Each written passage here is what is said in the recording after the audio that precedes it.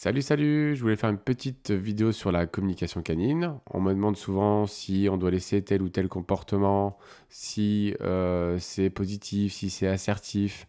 Donc je vais essayer de faire vraiment en fait quelque chose de global, hein, donc ça va pas être très précis, mais le but c'est plutôt de comprendre le principe général.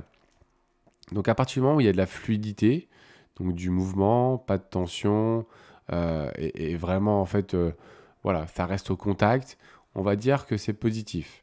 À partir du moment où il y a du retrait, de la fuite, de l'évitement, du statique, il y a des évitements et des positions de soumission, on est sur quelque chose de plus négatif. Comme là, on peut voir mon petit berger américain avec le Shiba, là, dans le fond de l'image, qui fuit en fait un petit peu, qui reste un petit peu en retrait. Ça ne veut pas dire qu'il faut arrêter l'interaction, ça veut juste dire qu'il signale qu'il n'est pas forcément à l'aise. Et ça, peu importe le gabarit. Là, on voit ma petite teckel avec mon berger américain. Ça peut paraître impressionnant, mais ils sont dans le mouvement, ils sont dans le jeu. Donc le but, c'est vraiment de penser que tant qu'il y a de la fluidité, du mouvement, que les gueules sont ouvertes, qu'il n'y a pas de tension, on peut laisser le contact.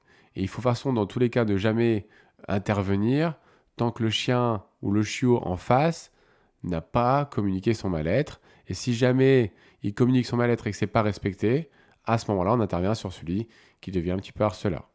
Allez, à bientôt!